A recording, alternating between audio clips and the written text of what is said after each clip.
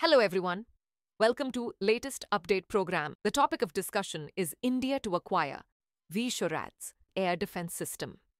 This topic relates to science and technology section of the UPSC CSE syllabus. India is moving towards acquiring the very short range air defense system VSHORADS amidst rising tensions with Pakistan, particularly after the Pahalgam attack. This move is intended to strengthen the Army's air defense capabilities to address evolving aerial threats, including enemy fighter jets, helicopters, and drones. Before moving further, an important announcement. The next offline batch of the IAS GS Foundation course, Prelims plus Mains, is starting soon at Drishti IAS, Noida. The English medium batch will begin on 7th May at 8 a.m. and the Hindi medium batch admissions are now open. For more details, contact 8750187501.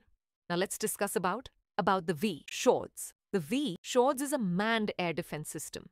It works on infrared homing IR technology.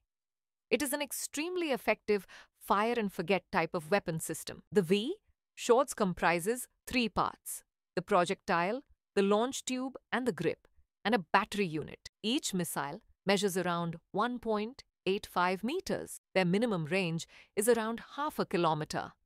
It can hit enemy aircraft, drones, fighter jets, and helicopters up to 6 kilometers away. Now moving on to details about Manpads, man-portable air defense systems. Manpads are short-range, lightweight, and portable surface-to-air missiles that can be fired by individuals or small groups to destroy aircraft or helicopters. They help shield troops from aerial attacks and are most effective in targeting low-flying aircraft. Manpads or man-portable anti-tank systems work in a similar manner but are used to destroy or incapacitate military tanks. Manpads have a maximum range of 8 kilometers and can engage targets at altitudes of 4.5 kilometers. The first Manpads were introduced by the United States and Soviet Union in the 1960s. Now is the time for practice question. Consider the following statements regarding VSHORADS.